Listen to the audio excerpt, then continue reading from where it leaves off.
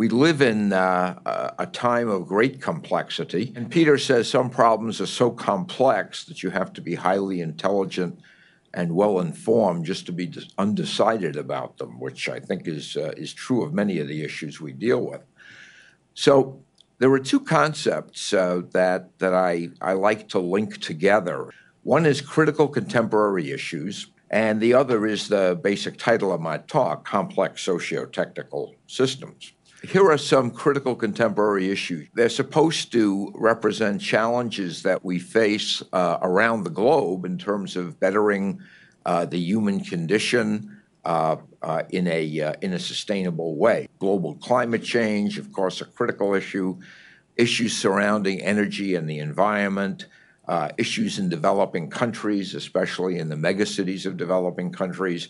And I'm sure that many of you could, almost by inspection, see how several of these, if not many of these, relate to what we do in the field of transportation. Transportation is extraordinarily important in developing the global economy, for example, but at the same time, it's central to producing some issues that we have to face: climate change resulting from transportation activity, energy and the environment. The transportation is really right in the mix as one thinks about these critical contemporary issues. Lady Bird Johnson, she had as her first lady theme the notion of highway beautification, and she observed that everything was interlinked, and she characterizes it as a tangled skein of wool. Everything's interwoven and relate one to the other. Recreation, pollution, crime, war on poverty, everything leads to something else. And I think she had that quite right. Let's parse this. And the notion is one of interconnection. The notion is one of hierarchy, the interaction of the system with the environment, external to it. And by sociotechnical, we're talking about systems that have technology subsystems and components that are fundamental to performance of the function of the system, but at the same time having societal, political, economic relevance as well. We often use the term emergent properties. That is, you put together a system and the way in which the system as a whole behaves is very difficult to predict. We have what I call evaluative complexity, and that basically means that you have a number of different stakeholders who are interested in the performance of a particular complex socio-technical system, but they may have very different views of what a good performance from that system actually means. Nested complexity talks about the notion of the physical system, but it operates within a complex institutional sphere. So the physical system is complex, and everything is made more difficult by a set of institutions that interact with each other with which you are purporting to control and manage the physical system at hand. You have people making so-called rational choices, like driving instead of taking the T. They're making rational choices that affect the system that we're working on and, in fact, affect the performance of that system.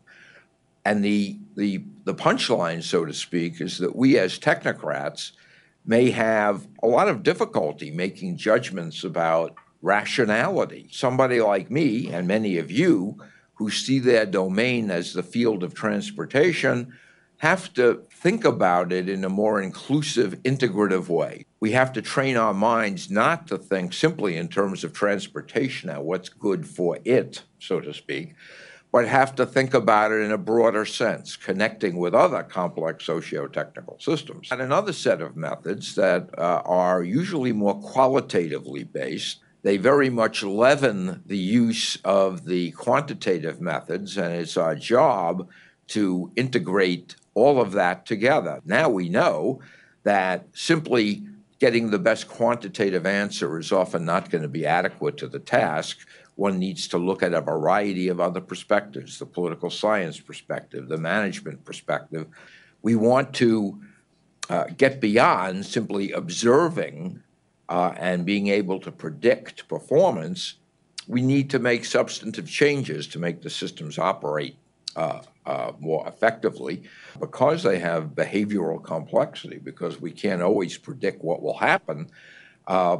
We have to be cautious and, if you will, humble as we go in to make those changes. Is there really a kernel of information, of methods, of approaches that is intellectually based? There are questions of social equity in what one does in transportation.